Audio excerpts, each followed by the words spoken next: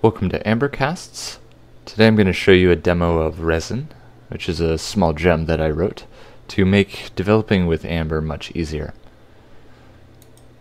So first things first, we're going to want to install the Resin gem.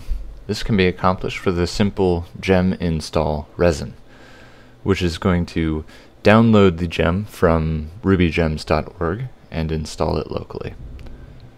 Once it's been installed, you can type run Resin, and that will bring up the Sinatra server that's running locally on port 4567.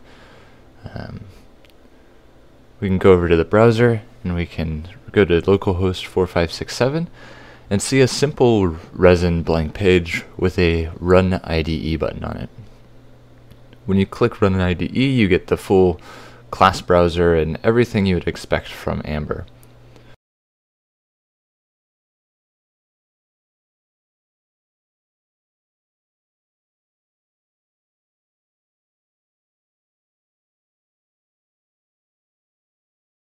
So I'm going to kill Resin, and I'm going to make a couple directories, JS, ST, and views.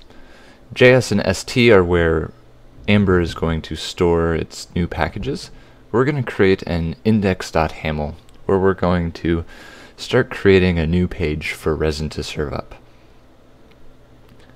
I'm going to use the embed Amber helper, which is going to automatically generate our JavaScript include tags and our load Amber function.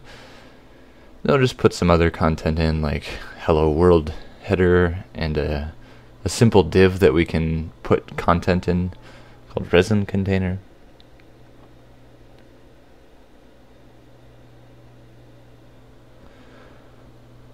And so I can still do development. I'm also going to put my own embed Amber, or excuse me, not embed Amber, my own Run Amber IDE button onto the page, but only in development mode.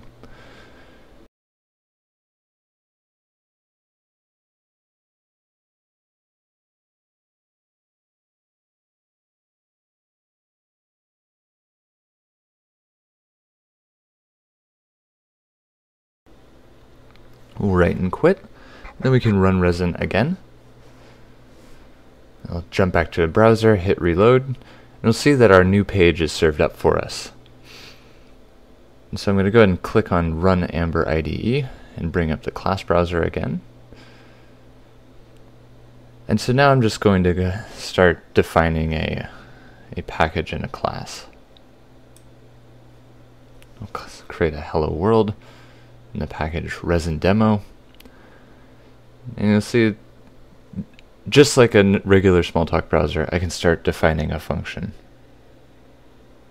So I'm going to greet a user on the page.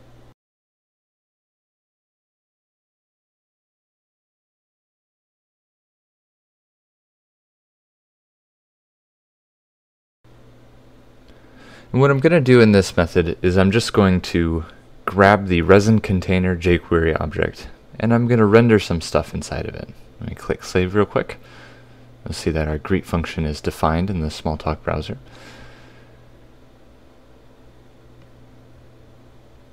But I want to say hello to the user and add a new string onto the page. And we're going to put that string inside of the Resin container. So we'll go ahead and render that and append to jQuery and pass our container in.